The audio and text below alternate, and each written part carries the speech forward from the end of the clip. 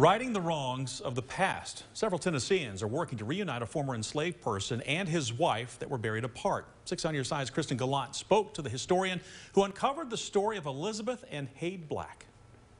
Bo, it's a story that could have been forgotten in history and literally lost in the woods in Anderson County if it wasn't for a 10-year-old boy named Leo York.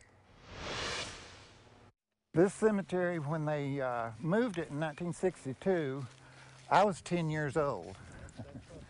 And a 10-year-old that's out wandering around is always curious about what's going on. The Black Family Cemetery is a piece of hidden history in Anderson County. This is Lieutenant Joseph Black, and then over there is his wife, Catherine. Their bodies were moved here after TVA bought the land close by in the early 1960s to build its Bull Run fossil plant in Claxton. In 2012, I tried to come back down here to see the old cemetery, but this was so grown up down through here, the trail was, that you couldn't get through. Leo York made it his mission to clear the path and learn the stories of 75 unidentified enslaved persons and more than a half-dozen Anderson County veterans. The one name that was on that record that didn't make sense and didn't fit in was Hade Black.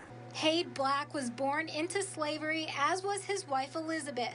In 1921, after Hade died, Elizabeth left and she went to Gadsden Town, which is a settlement on Raccoon Valley Road across from Clinton Highway that was a settlement for freed slaves. Hade was buried at the Black Cemetery, but York couldn't find Elizabeth's grave.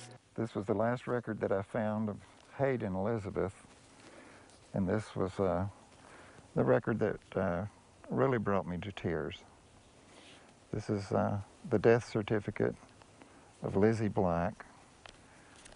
She was 65 years old. She died at Knoxville General Hospital.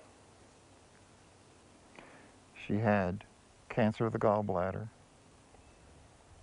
They had no idea who her parents were or her birth date.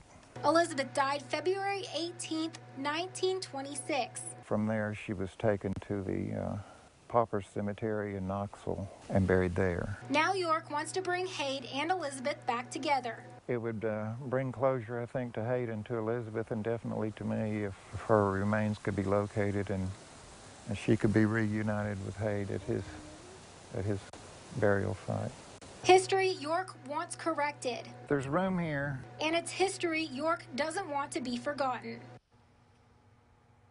The Anderson County Board of Commission has played an important part in helping to preserve the land. They've gotten the approval and are working to move Elizabeth's body out of the abandoned Knox County Potter's Field Cemetery and lay her to rest next to her husband. Kristen, thank you. You know, TVA also said in a statement, even though they do not own the land where the cemetery is currently located, TVA has a strong record of working with the public and groups to preserve cultural and historical resources across the Tennessee Valley, including preservation efforts for older cemeteries.